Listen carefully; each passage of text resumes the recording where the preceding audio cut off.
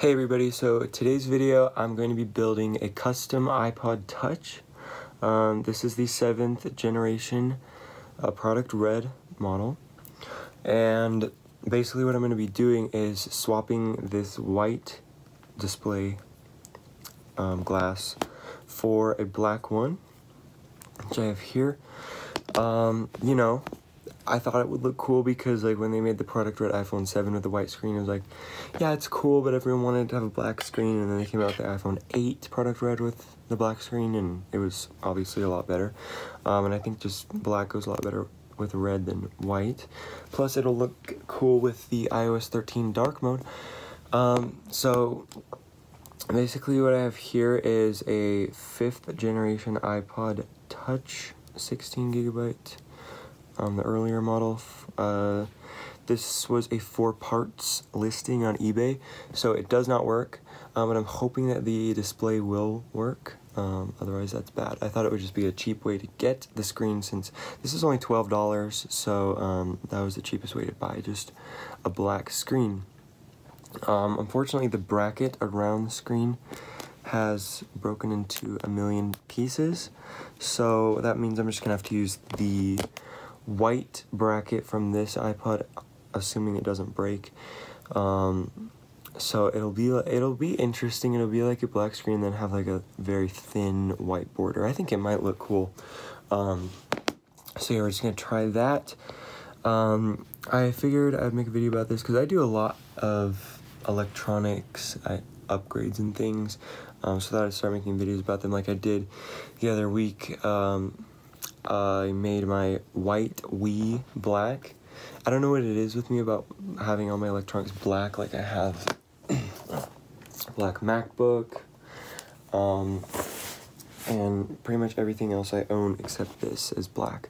So I don't know why that is, but basically with the Wii, I would have just bought a black Wii, transferred all my data from my white one onto that one, and then just sold the white one. But I guess it's not that easy because Nintendo, like, you could transfer all the save data and everything, but with the downloaded games from the online store, I guess even if you transferred the games and the data to a new console, even if it was with the SD card, they wouldn't work for some reason. And the other thing is the Wii shop closed like a year ago, so you can't buy the games again, which I wouldn't have wanted to spend money on this again anyways.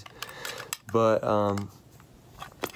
yeah, I wouldn't have been able to have those games, and I wouldn't have been okay with that. So I just had to basically, which I think is stupid that they do it that way, but I basically just had to take my white Wii, buy a black one, which was a 4 parts listing again, but that one just wasn't tested and it ended up working fine. And it had a game in it, which was Lego Batman, so that was kind of cool. I got a free game. That console only costed $4.99 plus like $15.07 shipping and tax, but you know, so it was pretty cheap to get that and have a working Wii with a game in it.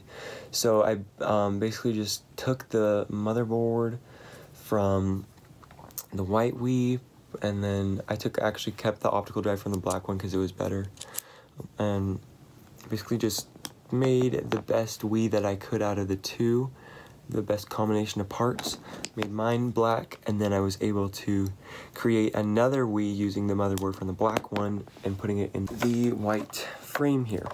So now I can sell this one, which is up for sale right now. Okay, so enough about that. Other upgrades I've done, I put a custom airport card in my MacBook Pro here. I did make a video about that, I just didn't upload it because it was too long and I didn't think anyone would want to watch that. So anyways, getting started with this, I really hope I don't break this because it's new and I love it. So we're gonna just try it out and see what happens. Okay, so this is just a beanbag that you put in the microwave, which I did, and you're supposed to heat the edges of the iPod so that it loosens up the adhesive, holding together the display.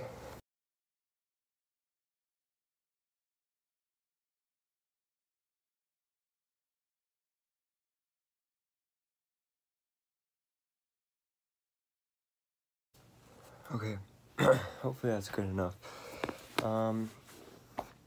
Next, I think you're supposed to take a suction cup. I'm not sure. Okay, take a little suction cup here.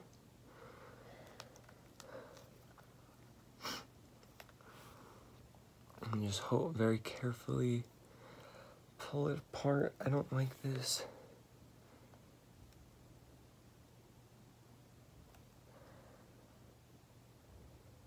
I mean, I guess this display we don't care about as much. It just doesn't come off. I don't remember how I did this last time. I know it took a lot of tries. I can see this wanting to come apart, but it's not happening anytime soon. Okay guys, it took a very long time, but I finally have the display out of the iPod here. I didn't crack the frame at all, which is good. In fact, it pretty much stayed in place, and I just have the glass here. Just still connected in there somehow. I can't see. But yeah, we're making progress. Okay, so now this kind of sucks because we have to take off this whole metal piece to just get underneath where these cords are connected. So I'm going to take my screwdriver and get to work. Okay, good news. So we are really inside of the iPod now. But unfortunately, we have to keep digging because these display cables are just buried in there so deep. So, just give me a few more moments and I should be able to get this figured out, maybe. Okay, things are looking very good. We have the display assembly out of the iPod, and now we have to take it out of this one, which I'm not looking forward to. But I'm doing all this just hoping that, you know, this screen is even gonna work. If it doesn't, it's not ideal. I guess I just have to buy a working one and wait and do it later. But I'm gonna keep working on this. Here is what we have. Kinda cool. Yeah. We have the frame out. So yeah, this should look pretty cool. Okay, we have one black screen now. We're definitely gonna want to test and make sure it works before we put everything back together. So let me just quickly install this on here. Okay, so we have that plugged in. Now we're just going to power it on and hope. Oh, it works. So this is gonna be the one problem. When it boots up, it's gonna have the white background, so it doesn't exactly match. But you know, it's not too big of a deal, obviously, but that's so exciting, it works. This has been so successful. All right, now just to put the rest of it back together. Okay guys, I got everything back together. As you can see, this is the final product. Basically, I just had to, you know, use some more adhesive. We used Gorilla Glue to glue it back together. So I had to have that clamped together for a few hours. But this is what it looks like. So you can see we have the white band around the whole thing, which it definitely looks cool. It's unique. Obviously there isn't going to be anything else like this. And I feel like, you know, if we would have used the black one, it still would have looked out of place because like the headphone jack connector, lightning connector would have still been white, so that wouldn't have looked great. So yeah, this is definitely unique. I'm happy with it. As you can see, I turned on the dark mode since I now feel like it truly deserves that.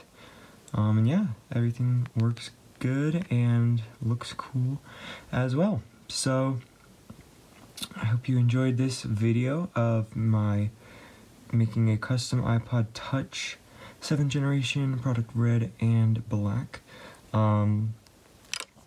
Again, this iPod is Still a little too small for my hands, but it is cool, and there's nothing else like this out there. So that is the video. I will see you guys next time. Peace.